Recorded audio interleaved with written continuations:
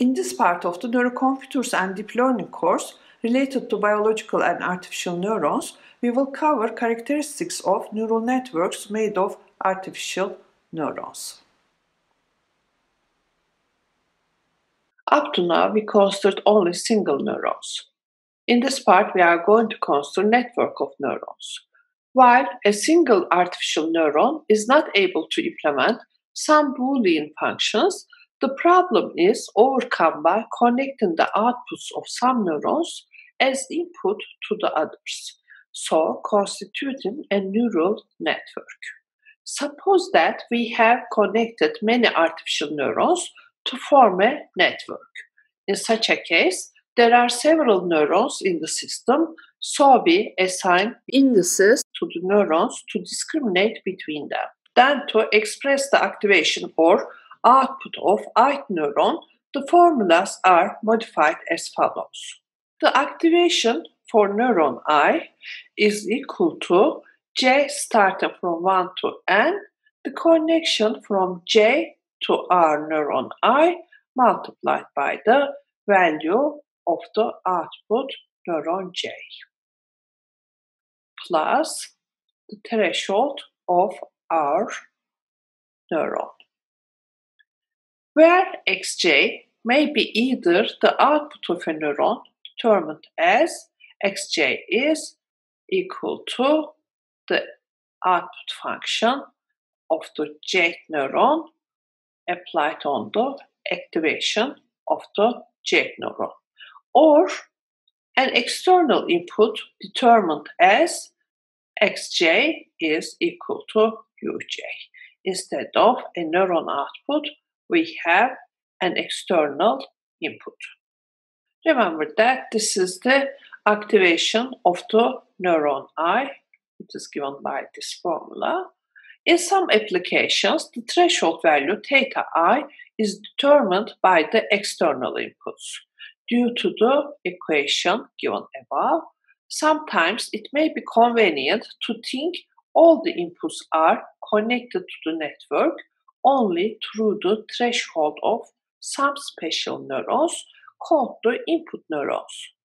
They are just conveying the input value connected to their threshold as theta j is equal to uj to their output xj with a linear output transfer function fj for the neuron j applied on the activation is just equal to the activation of that neuron. So whatever the activation for the input neuron, which is equal to the theta j, is given as the output. For a neural network, we can define a state vector x in which the ith component is the output of the ith neuron, that is, the output of neuron I. If we have n neurons in the neural network, then the size of the state vector will be equal to n. Furthermore, we define a weight matrix, capital W, in which the component wji is the weight of the connection from neuron j to neuron I. Therefore, we can represent the system as the state vector is equal to the output function f applied on the weight matrix multiplied by the state vector plus theta. After calculating this value, we are applying the function f on each entry of the resulting vector. Here notice that W is a matrix multiplied by X is a vector plus theta. Theta is a vector here. The result is a vector. On that vector, we are applying the function output function f.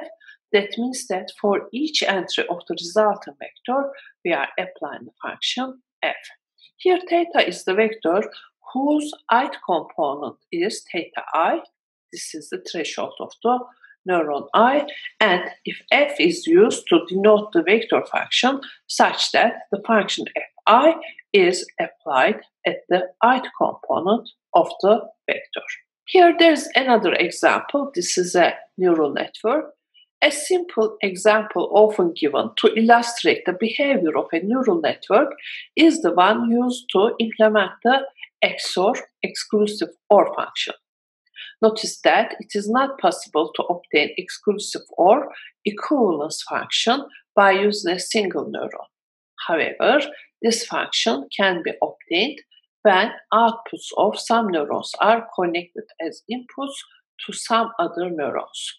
Such a function can be obtained in several ways, only two of them being shown in the following figure. This is one of the implementation for XOR function. This is another one. Also, there may be other implementation. Now let's consider the second neural network. It can be represented as, this is the neural network, and here trying to represent it in the matrix vector notation. State is the vector for which each component is the output of the neurons in the neural network. Here we have input neurons and we have two more neurons. This is the state vector. And this is equal to, this is weight matrix, and each column is corresponding to the connection weights of each neuron. And then we have transpose, and it is multiplied by the state vector plus the threshold vector. In fact, the inputs are connected as theta values. For the input neurons 1 and 2, for which the output is x1 and x2, we have connections u1 and u2 connected as input. Here f1 and f2, the output functions for these two neurons being linear identity function, and f3 and f4 being threshold functions. Or if this is a function vector, the first two components are linear identity functions and the last two components are threshold functions.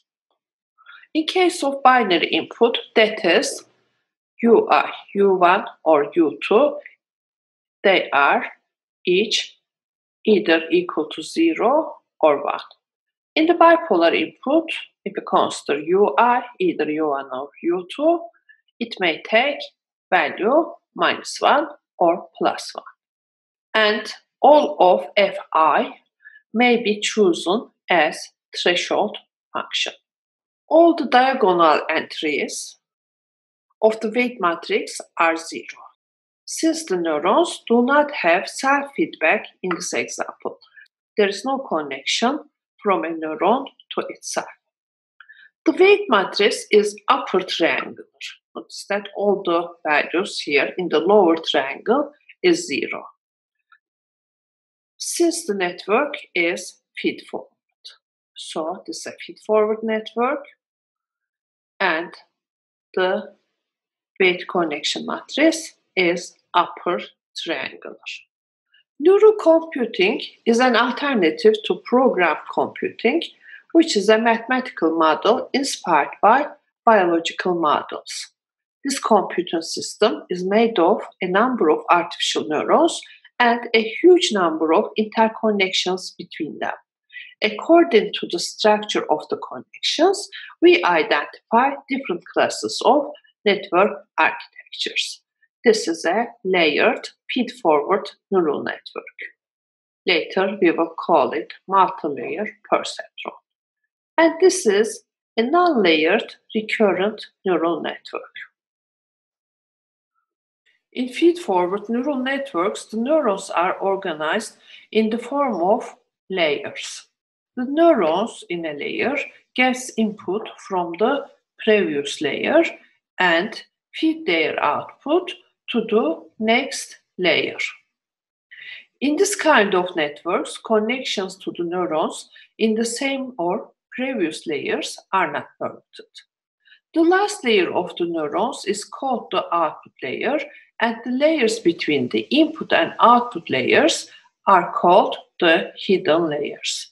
The input layer is made of special input neurons transmitting only the applied external input to their outputs. In a network, if there is only the layer of input nodes and a single layer of neurons constituting the output layer, then they are called single layer networks. If there are one or more hidden layers, such networks are called multi-layer networks.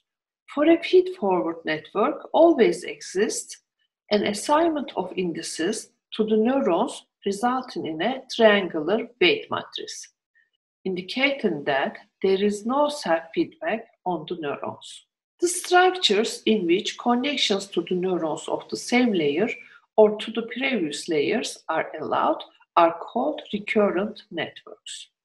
In recurrent networks, due to feedback, it is not possible to obtain a triangular weight matrix with any assignment of the indices.